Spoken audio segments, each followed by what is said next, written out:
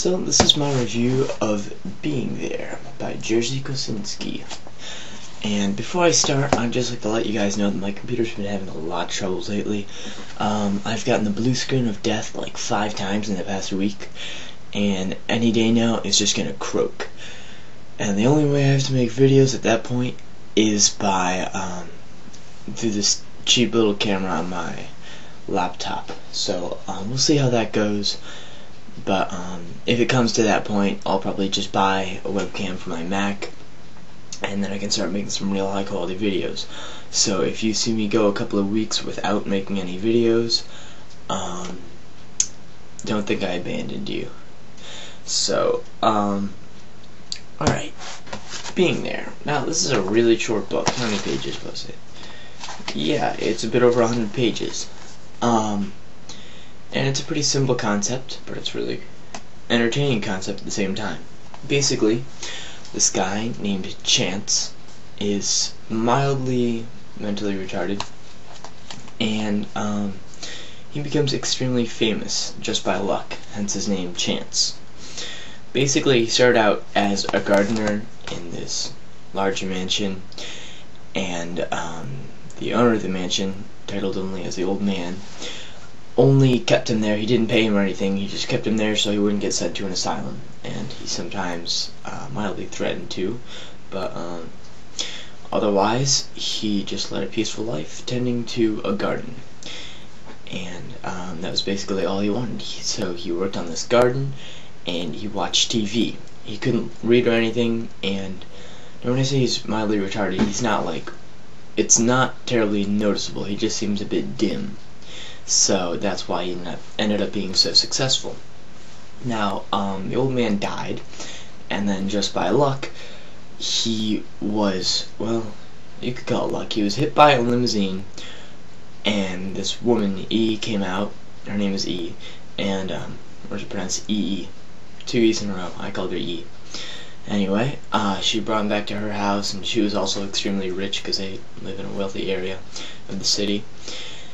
And when asked about politics, Chance,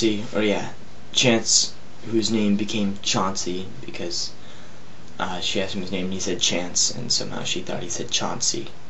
So anyway, his name became Chauncey Gardener after he said Chance the Gardener.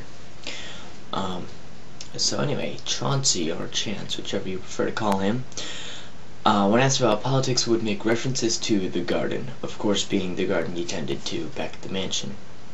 And it sounded extremely deep and political, and it seemed to fit in just right with any situation. And so people thought he was some kind of amazing political mastermind, and he was introduced to the president loved him, and then he went on this talk show and stepped in for the vice president because the vice president couldn't make it.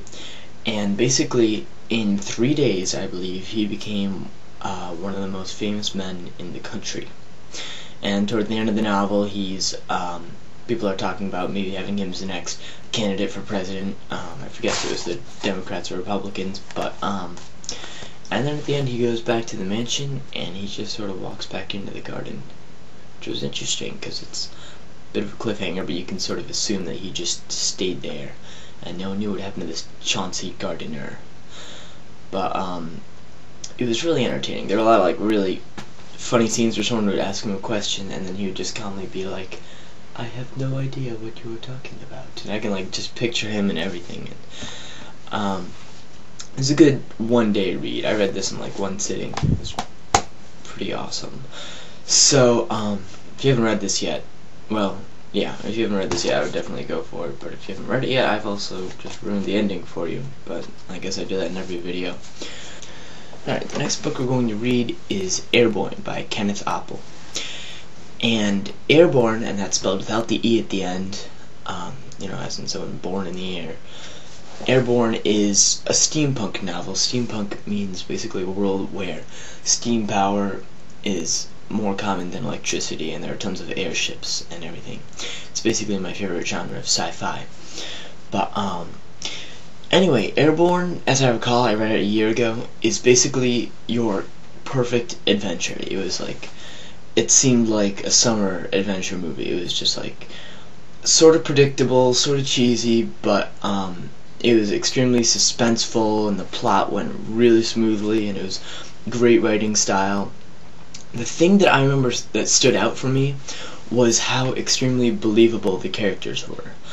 The two main characters being Kate DeVry and Matt Cruz are just so real. They, like, you feel like you could just walk into the book and talk to them as if you've known them your whole life, because they're such real, rich characters. And that's basically the reason why I love this series so much. The second book is also out, Skybreaker, and as of a month or two ago, the third book is out, Star Climber.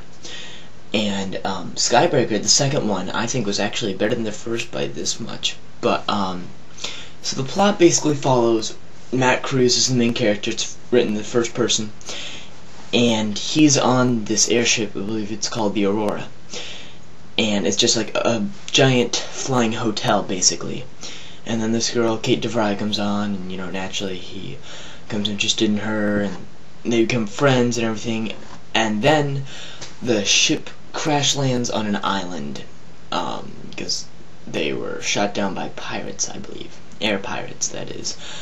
When I say pirates, it's not like the cliche pirates with swords, but, I mean, sure, they're still like a little rough seeming, but they're not, it's not too cheesy. I mean, when I say it's cheesy, I just mean that it's fairly predictable at times, and otherwise, though, it was just such a fantastic book.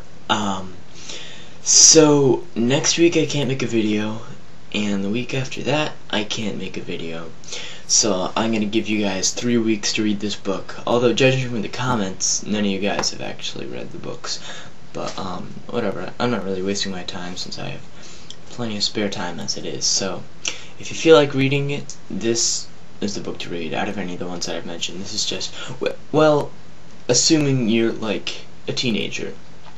Otherwise, it might seem a little young for you. It's probably a little young for me, but I still love that series.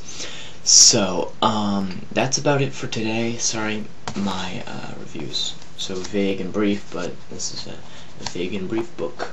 So, thanks for watching, and I'll see you in 3 weeks.